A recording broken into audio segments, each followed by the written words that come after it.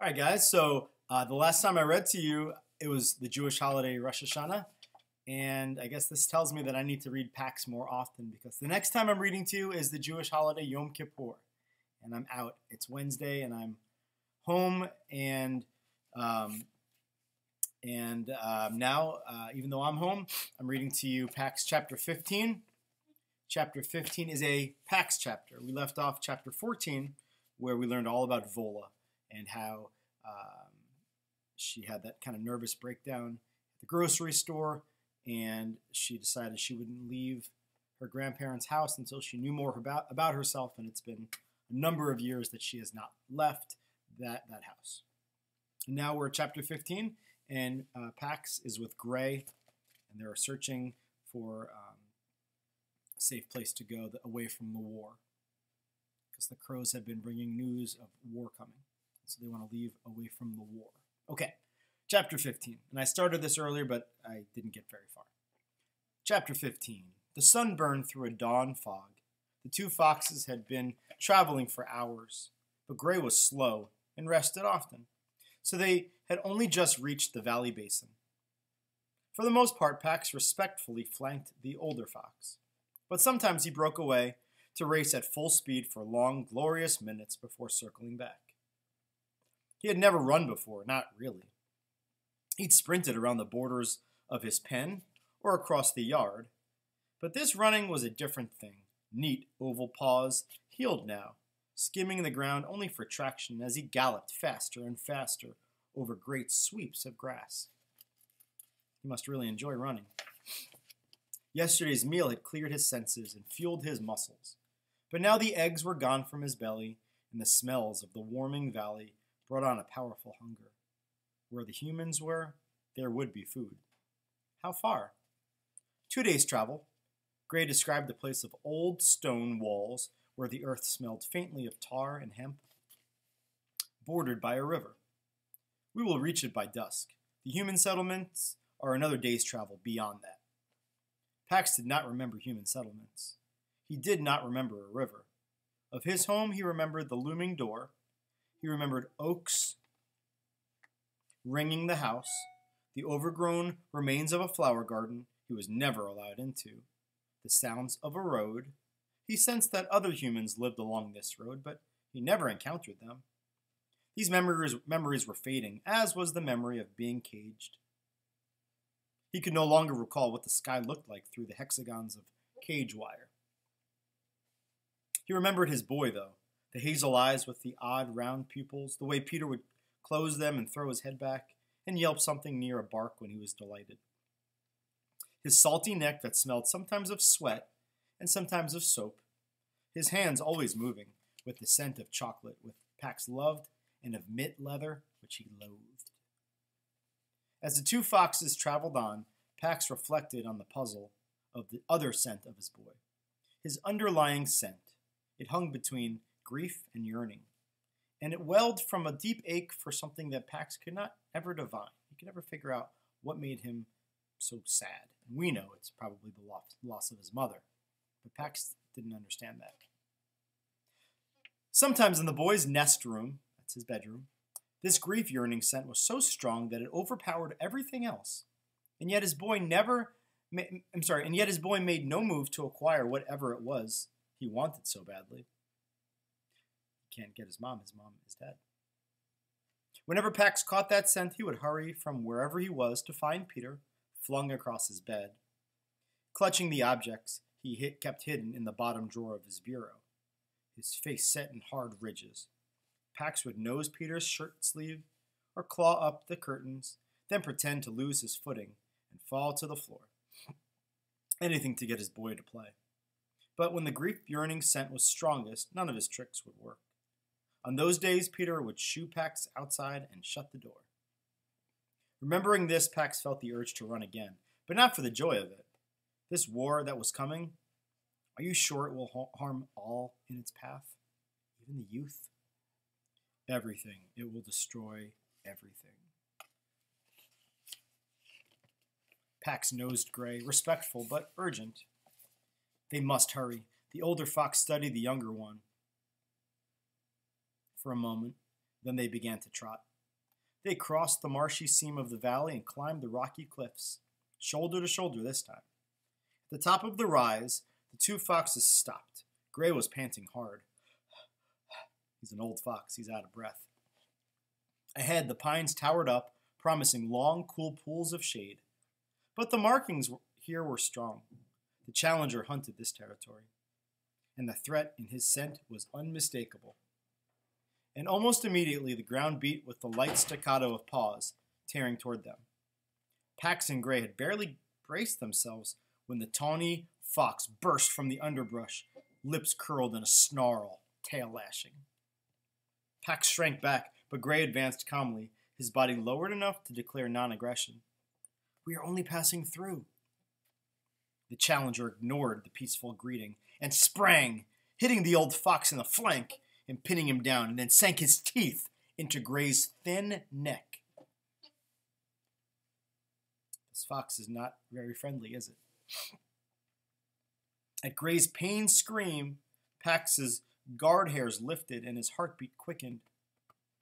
His muscles thrummed with a fury he'd known only once. In the early days with his humans, the father had raised a hand to his boy, and Pax had shot across the room without thought, small kit teeth tearing fiercely through the man's pant leg. He was protecting Peter. Now, as it had then, his back arched, and a low growl rumbled deep in his throat. The challenger spun around in surprise, and Pax charged him headlong.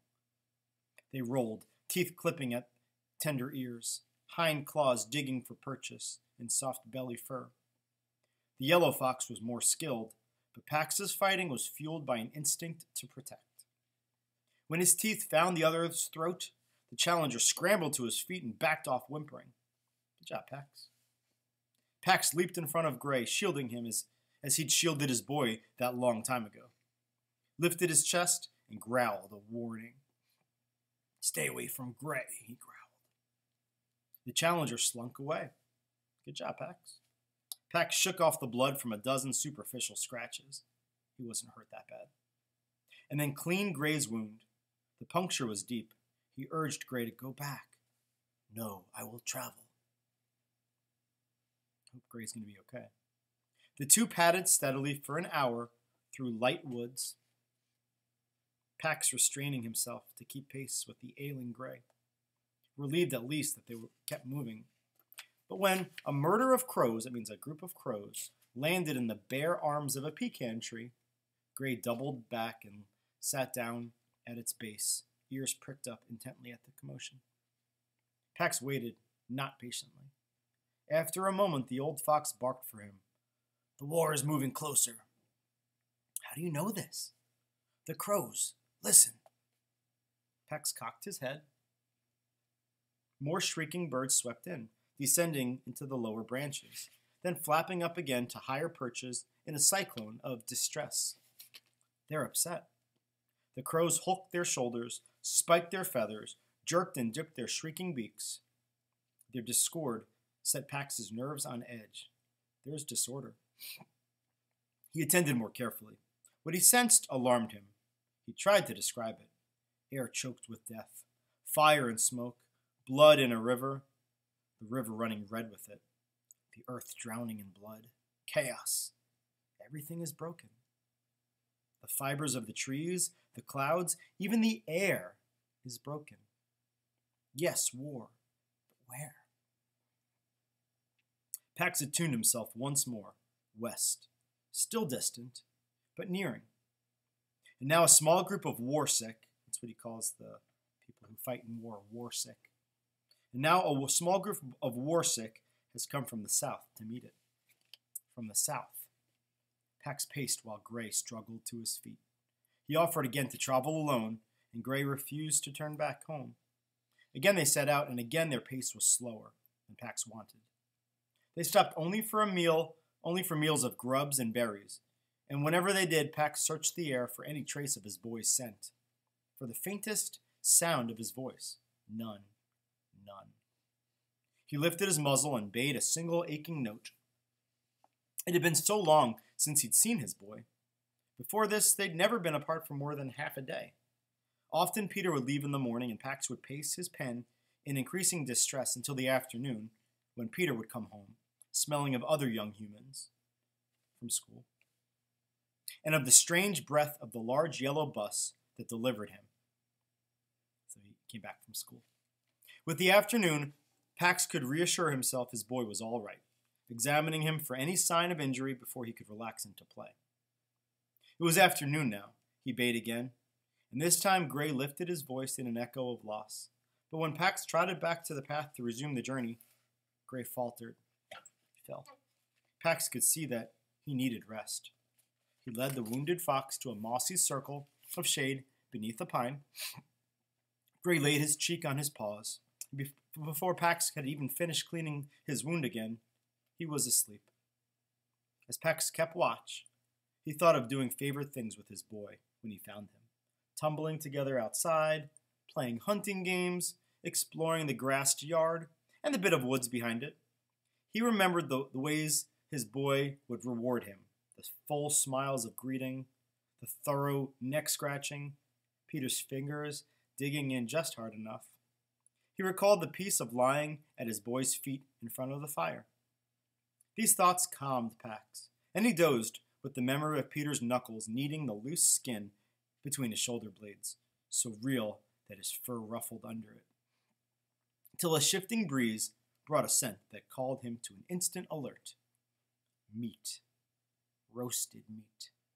The kind his humans sometimes cooked over a fire in the yard. His boy would feed him bites of meat dripping with fat. For days afterwards, Pax would scour the ashy firebed for overlooked scraps. Even the charred bones were treasures. Pax got to his paws to sniff more deeply. Yes, roasted meat. He nosed the sleeping Gray. Humans are near. Gray moved more easily after his rest, and the two foxes kept up a loping pace. As they got closer, though, Pax charged ahead. His body was light, the fat burned off from days of scarce food. He ran as foxes are meant to run, compact body arrowing through the air at a swiftness that rippled his fur. The new joy of speed, the urgency of coming night, the hope of reunion with his boy, these things transformed him into something that shot like liquid fire between the trees, something gravity couldn't touch. Pax could have run forever, till he galloped out from the woods and saw ahead of him a wide river. Beyond that stretched a clear field, flat, and then rising up to massive crumbling stone walls. It was dusk now, and at the far corner of the stone ruins, a dozen men were gathered around a fire, eating. Beyond them were a cluster of tents and several large vehicles. The wind had shifted to the east. The grilled meat smoke still hung heavy in the air, but Pax could only get a general scent of the humans. He bounded up and down the river's edge, frustrated, but from no direction could he differentiate one human scent from the other. At least Pax knew his boy was not here. None of the humans had his reedy form. None moved with the same quick energy. None held himself as Peter had, upright, but with a downward cant of his head. His head would be down a little bit. He was relieved. The other scents of the encampment, smoke, diesel, scorched metal, and a strange, dark, electric odor. These were things he would have herded Peter away from. So he's glad that Peter's not there, because there's some smells that are dangerous smells. Dark electrical odor, scorched metal, smoke, diesel. These are not good smells. So he's glad Peter's not here. It doesn't seem like a safe place. What do you think is there? Gray limped from the woods and flopped to the riverbank beside Pax. Together, the two foxes watched the men. They had finished eating, but they remained around the fire, talking and laughing. They are warsick? Pax wanted to know. Not now. They are peaceful now. I remember this peace. The old fox curled his forelegs under his chest. At the end of the day, the humans I lived with gathered like this across the river. Suddenly, Pax remembered. He had seen something similar as well. It hadn't happened for several years, but sometimes at the end of the day, his humans would sit together on his boy's nest. The father would lay a hard box, flat and thin, and made of many layers of paper, across his lap. paper like Pax's own bedding, but not shredded, and with many marks. His humans would peel these layers, one by one, and study them. Pax remembered that his humans were most linked together on those evenings, and with their harmony, he could let his guard down. A box with papers, peeling one layer at a time. And that's when the father and the boy were most linked. That's a book they were reading. Pax felt a strange sensation, as if his chest were no longer large enough for his heart. The foxes turned back to the men. Some were still crouched around the fire, while others moved with lanterns between the equipment and the tents. With full darkness, the remaining men rose from the fireside. They dumped out mugs of coffee, scuffed dirt over flames, and ducked into tents. Gray rose also and limped uphill to the protection of a sweeping hemlock bough. He circled and circled himself up on the pine-needled ground underneath, his nose tucked under his brush. The smell of meat had made Pax too hungry to rest. He trotted to the edge of the river. Its current was soft. He dipped his head and drank, and then jumped to a rock, slippery with moss but stable.